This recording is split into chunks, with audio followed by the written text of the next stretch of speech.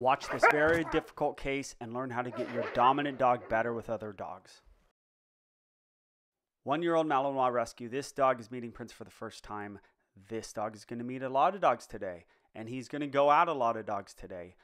And we are going to let him know that he is not the biggest, baddest dog in the world, which he thinks he is. Is it because he's a rescue? Is it because he has a hard life? Maybe, but it doesn't really matter at this point. Watch this. Ready, tail stops and goes at Prince. Prince does a play bow and he goes at Prince. He takes kindness for weakness. He can't do that anymore. He is not a bad dog. He is a purely dominant dog. Some dogs are just born this way. That does not mean that we can let them attack other dogs. Prince is doing nothing except moving. So he's got a little bit of a prey drive as well.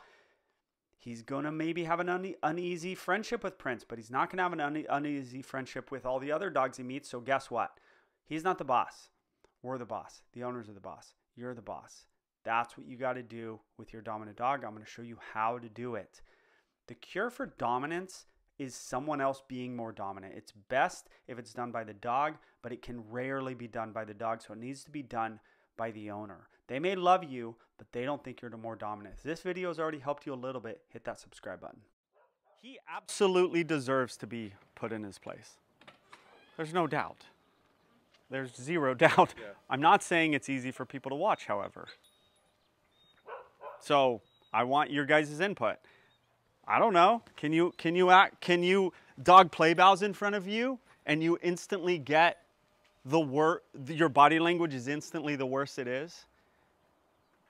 Prince play bowed, and that's when his tail got stiff and he goes, yeah, what's up? When does he know that he needs to relax and not protect us? Protect you from what? Protect us and protect him, that he's going to be okay, that there's nothing. Oh. Do you know what I'm saying? Yes. I heard something really strange because I always thought it was about they're trying to protect us. Right. But somewhere I heard they'll also feel like they might be in danger and they need to know that we're going to protect them. You got to first assume that he in fact thinks he needs protection, and I don't know if that's true. Okay. Based on that, I don't know that he's terribly worried about himself. I don't feel like this dog thinks he's protecting anybody. I don't feel like this dog thinks he needs protection. I believe this dog is dominant and wants to be dominant over all dogs. What's the cure for dominance? It's someone else being more dominant. It's the owners being more dominant, because the owners are the only one that are going to always be there for these dog interactions. And another dog is 99% of the time not going to put this dog in his place, especially how hard he goes. And you're going to see it in a few minutes. Now, I liked this interaction from Prince. I actually loved it. Not from Prince, from both of them. They're quote unquote friends. Okay. They like each other. Now you're going to see it go bad in a minute. And Prince is going to deal with it in an interesting way. Prince is not going to go at the dog as hard as he sometimes does. I don't know why. You're going to watch it right here. He's going to go at Prince. For what reason? It's hard to say. It could be because he thinks he has Prince pinned up against the fence, and he's going to go at him right there. Prince stands up to him without going super hard at him. I don't know. Prince backs away a little bit. Then you're going to see Prince flip back around. You're going to see him have the lookaways from both of them, saying, listen, neither of us really want to fight. Big stare down, hard tail from him. And then you're going to see him kind of go into a move, right? A little back down, then some happiness from both of them. And at this point, we're pretty good. They have an understanding. Two dominant dogs have an understanding that neither of us really want to fight that bad. Also an understanding of, okay, the other one's not going to back down. So there is an uneasy friendship at this point. You're going to see him go at Prince one more time, but that's a weird situation where Prince flies by him and he's a little spun out. And then we have to sort of stop after that because his brain gets to a point where we got to stop. We took him right up to the edge, and you'll hear me talk about that a lot, taking these dogs right up to the edge and then stopping just short, which is very important. So the learning aspect of this video is how to deal with dominance and unsocialized. He's unsocialized. So you as an owner, you got to get your dog, if he hasn't met any dogs or hardly any dogs, you got to get him around dogs safely. Fences, muzzles, leashes is the best way to do that, because this dog is simply, and a lot of dogs, they're just not safe without those things. You have to have a recourse, as I say, or some sort of protection. All right, now the dog is going to meet we're just going to let dogs out. So this is the socialization. You can see his brain just kind of spins out. Now, this isn't abnormal. His hair's up. Prince's also hasn't met that dog right there, so he's also worked up. But they have to get around dogs, and then you're going to see me clap and grab. Right here, ready? Goes at Connery, the gray dog. I yell, and we're going to grab him. Why? Why don't I grab Connery? Connery doesn't have the problem. This dog has the problem. So, who's more dominant, him or me? I am. I'm the one that, the owner, you're the one that's around a lot. You've got to do this when it doesn't matter their history.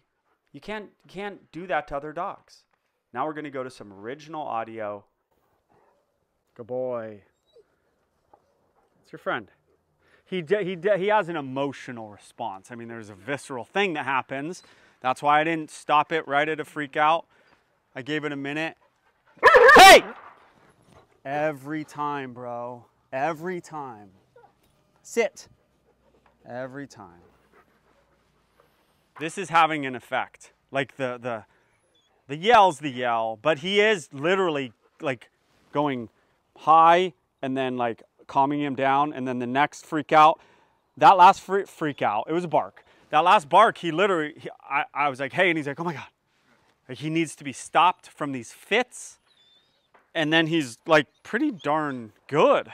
Stay there. He can meet him if he wants.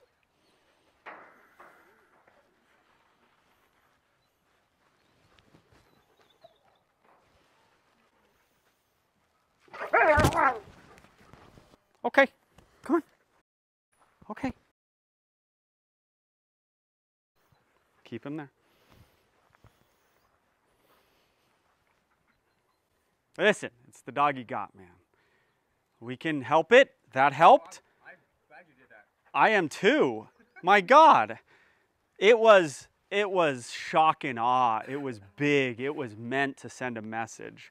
That was meant to send a message. That was just as hard as you can go for his little body. And it was meant to just fully pin.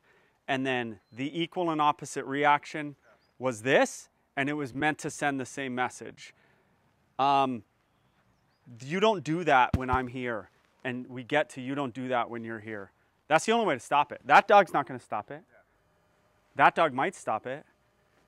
99% of them are not going to stop. It was meant to be so big and overwhelming that no one can stop it, you know? And it was meant to send a message.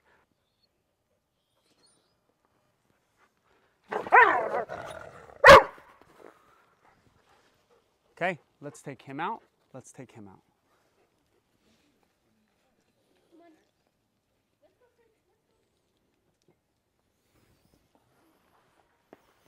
Okay, so we've hit the point. There's a point at which you just can't go anymore. Okay, we've hit that point. We didn't go over the point, but we're right there where we gotta stop. Okay, so that last Prince reaction showed us that. You can meet. Bandit, come. Scout. Scout. You met a dog. You met a dog. Yeah. You like this doggy? Male, alpha, 120 pounds, lab. Bro, sit your behind down. I'm softer. Yeah, you actually heard it. There was a growl there. Yeah, it's attitude, but I got it. I did my thing. Yeah. I was shocking on him. I'm glad, but it's time to not be shocking on him. Him. You heard it? Did you hear it? Yeah. It was tiny. Yeah. And the lip licked for a minute, and then I was soft. Hey, you can't do that. You can't do that to dogs that don't even look at you. Yeah. She didn't even look at him. He's got attitude. Yeah, he is like everybody in this room. He is not one thing. He is not a dominant, jerky dog, and he is not the sweetest mommy dog in the world. Like, he is all these things at once. Yeah. And we can, and we did say, you can't do that. Mm-hmm. Like, I don't know what to tell you. That golden did nothing to you. I realize you had a tough Right. life. I kind of don't care. You can't do that to the golden. We did not force you up to the golden. Is there a reasoning behind that? Like why he would just dominance. dominance?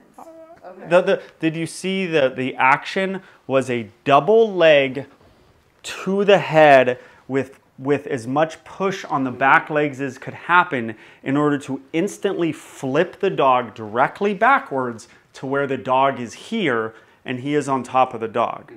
It was a perfect move by a professional fighter to send a message. That's what it was. Now it might be based on socialization, it might be based in trauma. It might be based in all those things. At that moment, I don't care. Now, next time do we need to go slower? Yes. He can't keep doing that because his brain goes zzz, and like the correction helped, obviously. And if he ever does it, we will do it again. But the answer is not let him do it. So in order to correct him, like I just got to hold my. We shouldn't do it. He's a unique case that we don't want him spun out. It's good today. It was good today. You did this in controlled environment. You saw some stuff. Even the thing I just explained to you was like, I think you're like, oh yeah, okay. You know?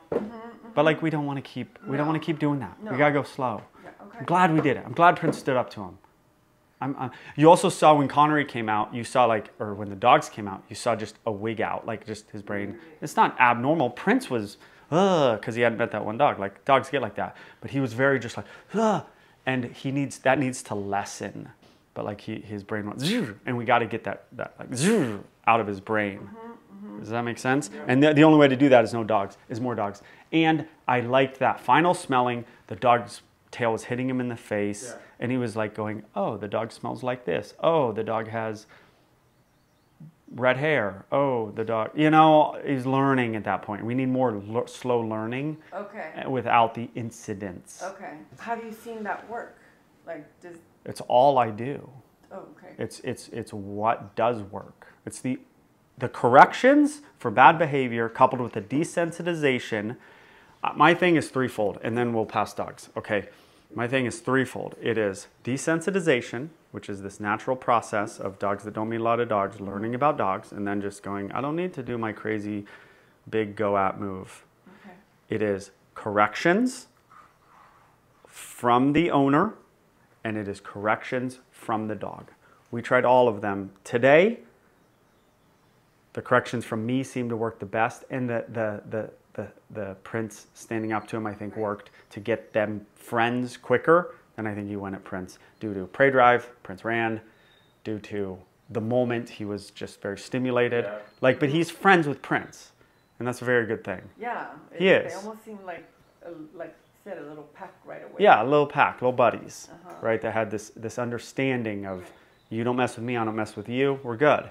Then he freaked out on the run by. Prince ran in between them. I get it, sort of. You still can't do it. Yeah.